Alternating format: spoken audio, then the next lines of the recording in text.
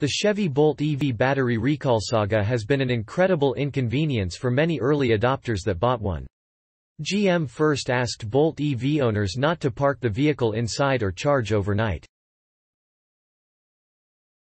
They then expanded the instructions to include not parking within 50 feet of any other vehicle. For some customers, it was impossible to comply with GM's instructions, and it's no secret that this led to many unhappy Bolt EV owners. After months of wondering how GM will ultimately rectify the problem, the company finally announced that they will replace the battery packs in all Bolt EVs and Bolt EUVs produced from 2017 through 2022, and directed customers to schedule the service with their local dealership. Bolt EV fire in Cherokee County, Georgia. GM isn't only replacing a faulty module or two. They are giving all Bolt EV owners entirely new LG Chem battery backs, plus new warranties. When the Bolt EV was introduced in 2017, it had a 60 kWh pack and was EPA range rated at 238 miles. Then, in 2020, GM increased the battery capacity to 66 kWh, which added 21 miles of EPA rated range, and the 2020 Bolt's official rating was 259 miles. However, under the recall and replacement plan, all Bolt EVs will get the new larger battery pack.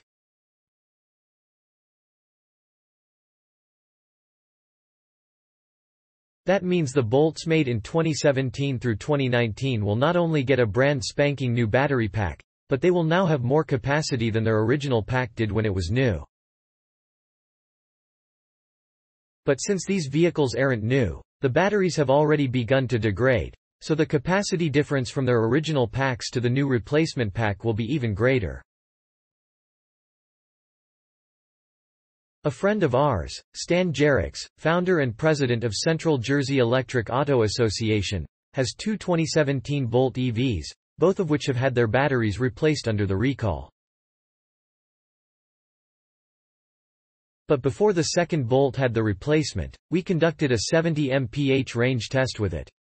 The car then had the new battery installed, and we repeated the test the day after the battery was replaced, 7 days after the original range test.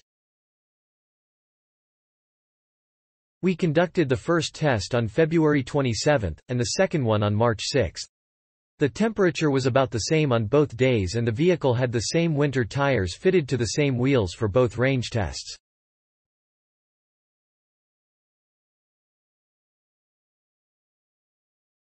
The only difference was that Stan did the first test by himself, and I came along for the ride for the second run. Therefore, the Bolt with the new replacement battery pack had to carry an extra 190 pounds. Stan was able to drive the Bolt with the original pack 165.7 miles, and we finished up the range test with the new pack after driving 188.2 miles.